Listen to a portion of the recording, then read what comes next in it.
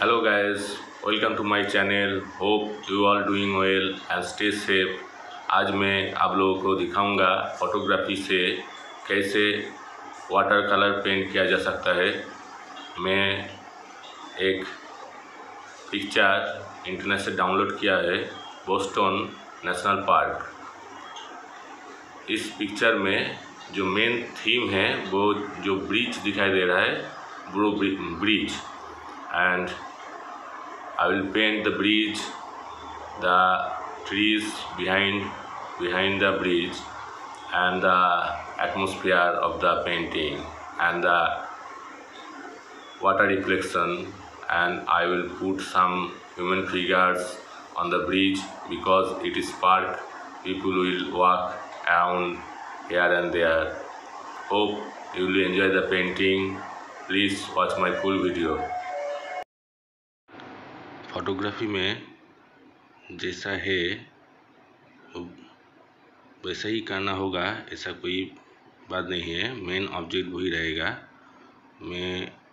मेरा main object वो bridge है, वेरी ब्यूटीफुल ब्रिज, एंड मैं ब्रिज को फोकस करके पेंट कर रहा हूँ। और जो मैंने मार्क किया है, जो फोटोग्राफी है उसमें मार्क किया है, वही मेरा मेन ऑब्जेक्ट है। और जो मार्क मैंने जो एरो चिन्ह दिया है, उस गैप को मैं हटा देता हूँ। उस गैप को मैं हटा के जो पेड़ है वो पेड़ को स्केच कर लिया है। और कुछ पीपल, ह्यूमन फिगर में स्केच कर रहा हूँ। और एक आदमी, क्योंकि पार्क है, एक छोटा बच्चे को स्केच कर रहा हूँ जो पेरेंट्स के साथ ब्रिज के ऊपर से जा रहा है। वो ह्यूमन फिगर्स हमेशा पेंटिंग का जान होता है। जो पेंटिंग है, जो वाटर कलर पेंटिंग हो या कोई भी पेंटिंग हो, उसमें ह्यूमन फिगर डालने से एक पेंटिंग में लाइव आ जाता है। मेरा स्केच ऑलमोस्ट हो गया है। अभी मैं पेंट करूँगा। लाइट कलर से स्टार्ट करता हूँ।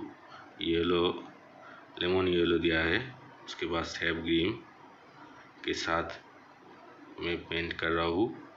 पहले जो पीछे वाला पेड़ है उसको, बीच को छोड़ के कुछ नेगेटिव पेंटिंग की तरह नेगेटिव पेंटिंग होगा। या बीच को छोड़ के पूरा पेड़ को मैं पेंट कर लूँगा और उसके जो शेड है वो भी कर लूँगा। उसके बाद मैं वाटर रिफ्लेक्शन करूँगा और बाद में मैं ब्रिज को पेंट करके जो ह्यूमन फिगर है उसको पेंट करूँगा। मेरा जो वाटर कलर ट्यूटोरियल है वो आप पूरा देखिए। मुझे लगता है आपको पसंद आएगा और बिगिनर्स के लिए बहुत ही हेल्पफुल होगा कैसे पेंट किया जा सकता है। और बिगिनर्स घर में ट्राई करें ये ट्यूटोरियल देख के। Watch the full video.